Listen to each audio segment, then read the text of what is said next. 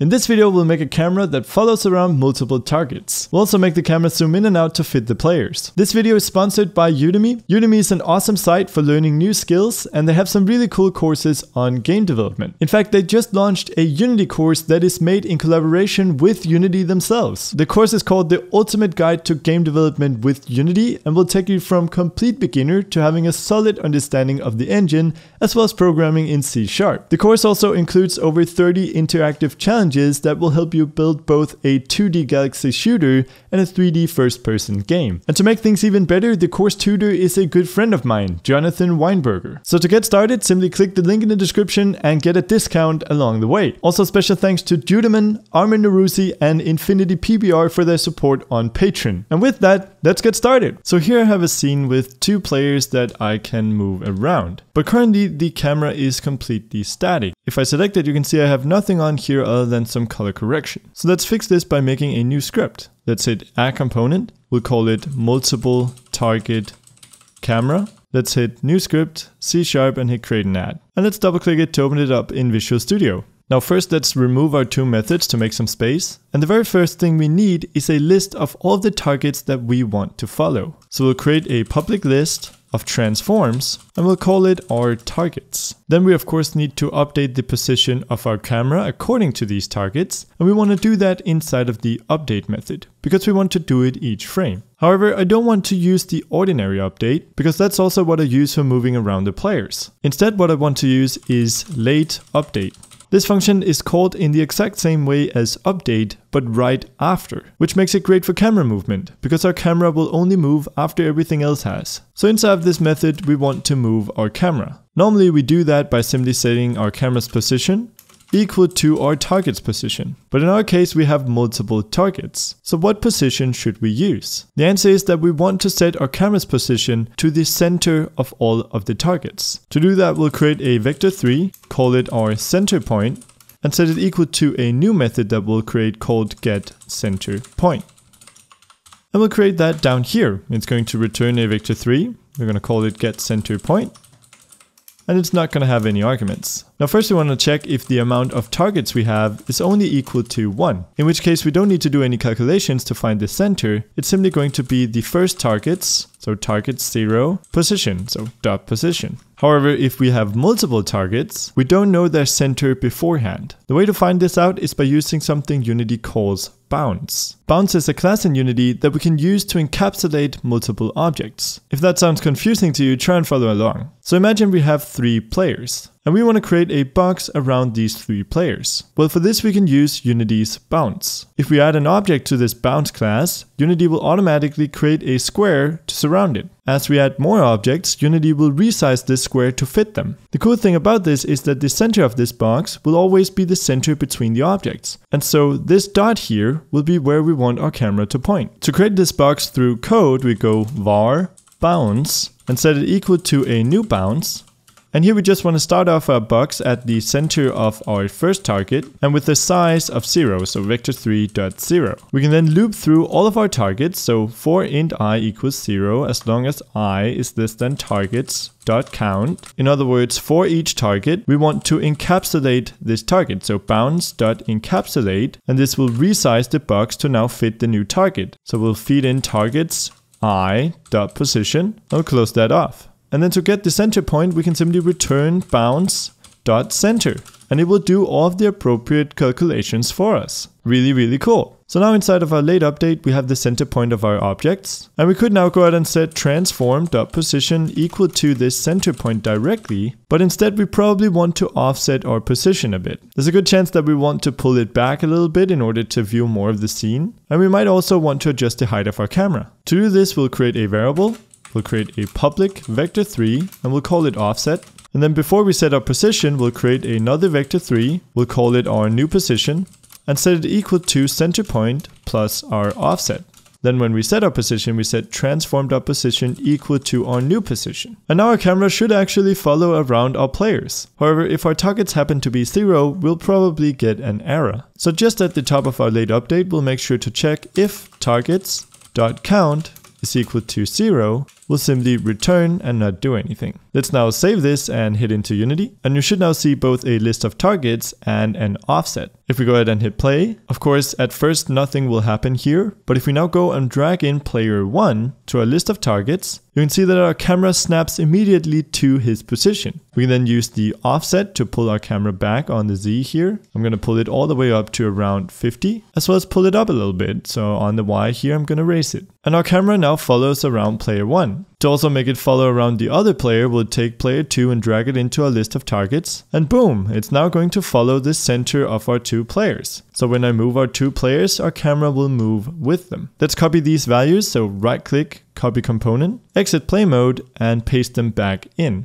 Great, so now our movement is working, but it doesn't look that good yet. That's because we want to add in some smoothing in order to make things feel more fluent. To do that in our script, whenever we set our position, instead of just setting it equal to our new position directly, we'll use vector3.smoothDamp. This is a function in Unity that allows you to smooth out movement. And this takes in a couple of arguments. First, we want to give it our current position. We then want to give it our target position, which is our new position. And we also want to give it a variable that it can use to keep track of our current velocity. To do that, we go to the top and create a private vector3 called velocity. Now we don't need to edit this in any way, it's only used by the smoothDamp function. And because we're not just feeding it the value of our velocity, but instead want the function to modify it over time, we use the keyword ref. This stands for reference, because we are referencing this variable so that the function knows where it is. And then we'll write velocity. Finally, we want to specify a smooth time. Let's go to the top here and create a public float called smooth time and set it equal to something like 0.5.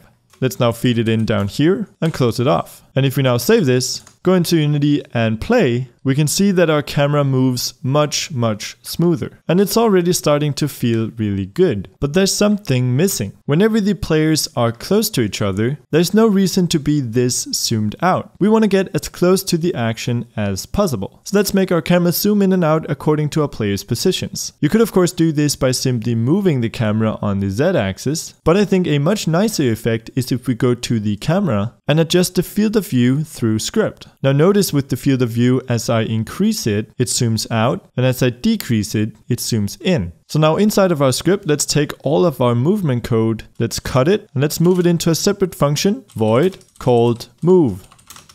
And let's paste the code here. We can then simply call move from inside of our late update. That looks a lot cleaner. And right next to this, we can call zoom. So again, we want to go void, zoom. And now we can put all of our zooming code in here. Now the first thing that we need for this is a public float with our minimum zoom distance. Let's set this to a field of view of 40. We'll also create a public float with our max zoom. And let's set this to a field of view of 10. Now in order to do the actual zooming, we need to figure out when we want to zoom in and when we want to zoom out. And I found the best way to determine this is by using the greatest distance between the players. So if we again have a look at our 3 players, they all have a distance between them. But one of these distances is greater than the others. If we always take the greatest distance between the players, we'll know how much to zoom out in order to fit all of them on the screen. And in fact, we can still use bounds to calculate boxes around our players, but this time, instead of getting the center, we simply want to get the width of the box. So to do that through code, let's create a function called getGreatestDistance. And for now, we can just show this value in the console, so debug.log, getGreatestDistance. And of course, we can create that method down here. So this is going to return a float. We'll call it getGreatestDistance. And again, we want to create a variable called bounds and set it equal to a new bounds. Here we want to feed it our targets 0.position and give it a size of 0, just like we did down here. And again, we want to go for and loop through each of the elements. So we'll continue as long as I is less than targets.count. And for each of them, we want to tell our bounding box to encapsulate the target. The only thing that's different is that instead of returning bounds.center, we simply want to return the width of the box. So we'll go bounds.size.x. And there we go. So now if we save this, go to Unity and hit play, you can see that it shows the distance between all players. As I get closer to the other player, it shrinks. And as I get further away, it grows. And the cool thing about this is that if we go ahead and add a third player, and remember to add him to our list as well, you can now see that it shows the distance between our leftmost and rightmost player. So if I move my player in the middle here, nothing happens. Not until I cross one of the other players, in which case the value starts changing. Pretty cool, right? So now that we have this value, we can use it to determine our zoom. To do that, we'll create a float called our new zoom, and we'll set it equal to math.lerp. So this method linearly interpolates between two values depending on a third value. So we want to go between our max zoom and our minimum zoom depending on our, you guessed it, greatest distance. However, do note that the third value here normally goes between 0 and 1. 0 meaning max zoom and 1 meaning minimum zoom. And the distances in my game is normally around 1 and 50. So we definitely need to divide this by around 50. And let's also make a variable out of this. So let's go to the top here and write public float. And we can call this something like zoom limiter. And we'll write that down here. Then finally, we need a reference to our camera. To do that, we'll go to the top and create a private camera variable. Let's call it cam. We can then create a start method where we'll set cam equal to getComponent of type camera. And just to make sure that there's always a camera where this script is sitting, we can go to the top here and require component of type camera. And now down here in our zoom method, we can set cam.fieldOfView equal to our new zoom. And just like we don't want to set our position directly, but instead we want to smooth it, we also want to smooth out our field of view. So here we can use math.lerp again to smooth it out.